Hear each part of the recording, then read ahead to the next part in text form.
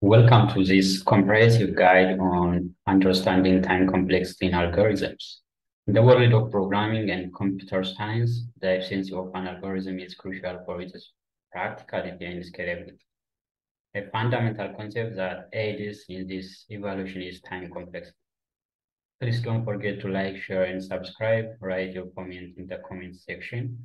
In this video, I will explore the basics of time complexity and delve into its various types using simple Python examples and visual representations. By the end, you will have a clear understanding of different time complexity, such as big of 1, big of n, big of n squared, and big of log n, and their implications on algorithm performance. Let's dive into the secrets behind the essence of algorithms, making complex concepts accessible to everyone, regardless of your programming background. Join me on this enlightening journey through the intricacies of time complexity in algorithms. Let's get started. What is time complexity? Time complexity is a way of expressing the amount of time an algorithm takes to run as a function of the size of its input. It helps us to understand how an algorithm's execution time grows as the input size increases. We use big O notation to analyze the performance of the algorithms. The big O notation is a mathematical notation that describes the limiting behavior of function when the argument tends towards a particular value or infinity. In the context of time complexity, it describes the upper bound of the time which is taken by an algorithm in terms of the input size. We analyze the time complexity of an algorithm. So there are four common methods to analyze the time complexity of some common algorithms. So the first one is constant time complexity, which is denoted as big of 1. An algorithm which is said to have constant time complexity if the execution time of the algorithm does not depend on the size of the input. This means that the time taken to run the algorithm remains constant regardless of the input size. So here is the visual representation of constant time complexity. So whatever the input is, the time complexity remains the same.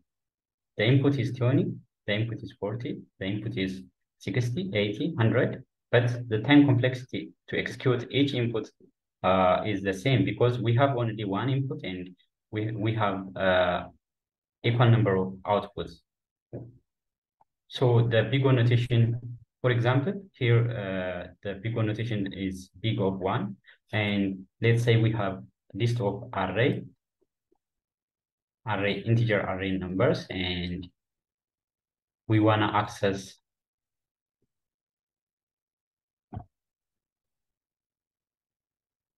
elements. For example, if I want to access the first element in the array, I can record that array input, index 0. So this is big of 1 because we are accessing one input and return one output at a time. So the execution time is constant. So the execution time never increase or decrease. So because it doesn't depend on the input of the, the size of the input. For example, if you want to access at index 2, so this means you are accessing one element at a time. So the execution time is never increase in this case. So that's a constant time complexity, which represents this big of 1 notation. So here is an example. So the example provided a constant algo and takes items as an input or parameter to the function. But the function always returns the first item from the list items. From this, always returns one output, the first item from the list of items. So regardless of the size of the list, it is evident that time taken to retrieve the first element remains the same, irrespective of the length of the list, so-called constant time complexity. So always has one input and one output at a time. And the second one is linear time complexity, which is different from constant time complexity. In the linear, the time increases as per the input size increases. So time and input size has linear proportion or direct proportion. So an algorithm has linear complexity, which is denoted as big O n, the big O n. N represents the number of input.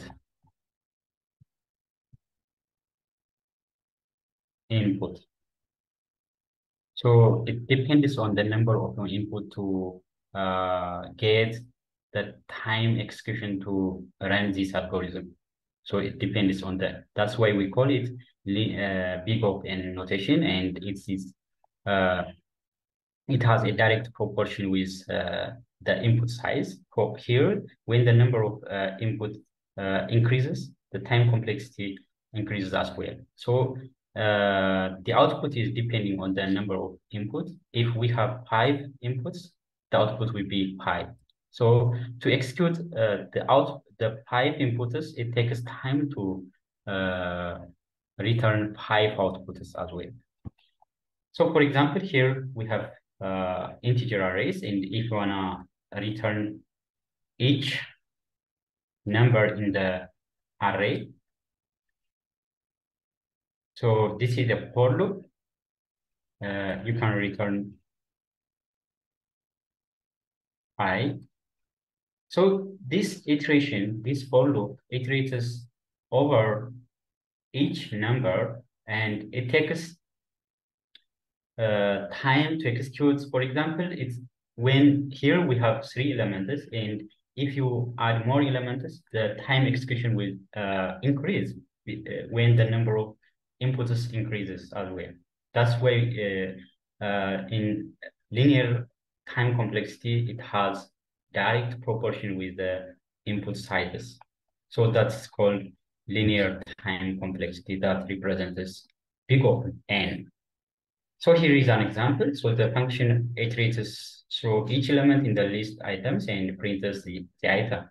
The time taken to complete this operation increases linearly with the number of elements in the list. When the number of elements in the list increases, the time execution increases as well. That's why we call this time complexity algorithm is called linear time complexity.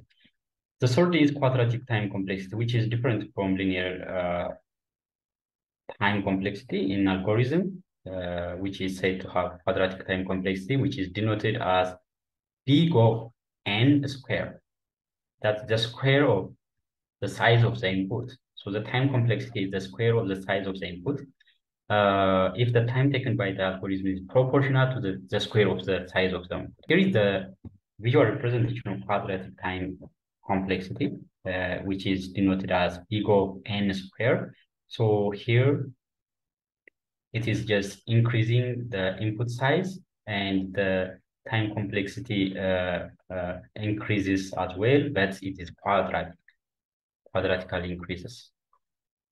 Here is an example. So in the quadratic time complexity, we have nested loops. So maybe you may have cubic and so on, but here the quadratic representation only we have outer loop and nested loop. So to execute this loops, it takes n square time complexity, because let's say we have 3 inputs here, n is 3.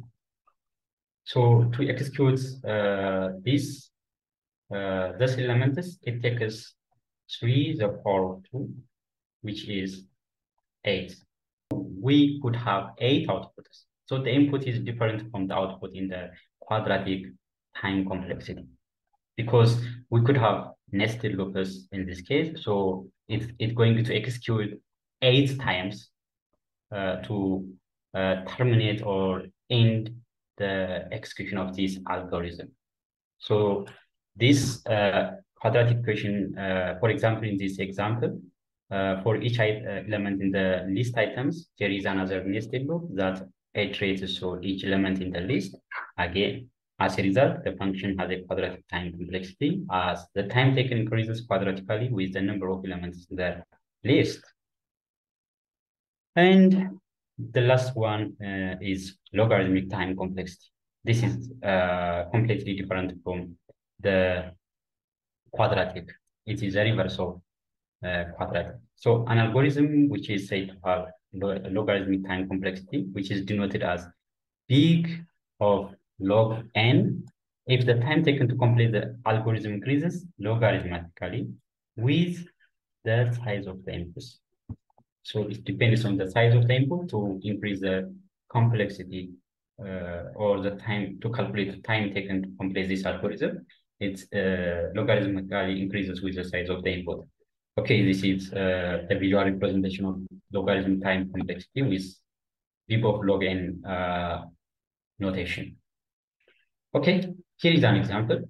So we have n is the input, and here initially defined the iterator I, and while loop just evaluated this condition. The condition iterates based on this loop, while loop. So the value of I is multiplied by 2 in each iteration. In each iteration, the value of I is multiplied by 2. And this results in the loop running for logarithmic number of times based on the input number. Based on the input numbers depends on the input number n. Okay, the time complexity remains relatively low even as the input size increases significantly, because here, as you can see, the time maybe significantly increases, but the input size is relatively low.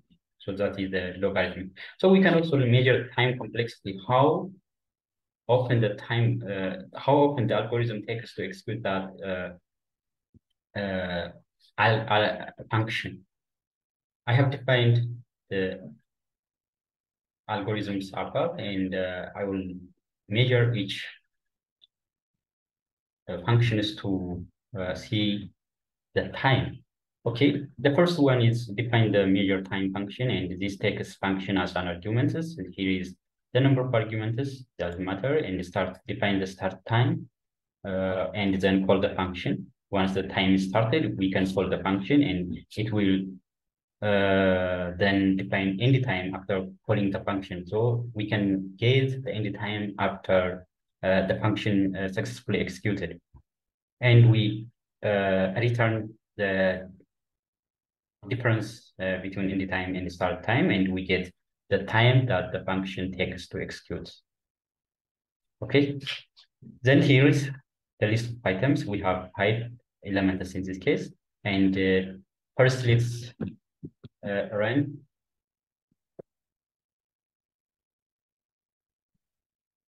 Let's run the constant algorithm to measure the time, and let's see the output.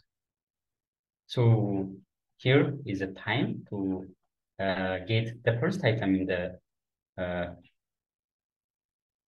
the list. Only we have one output in this case, and if let's disable this and enable this one, that is linear algorithm. In the linear algorithm,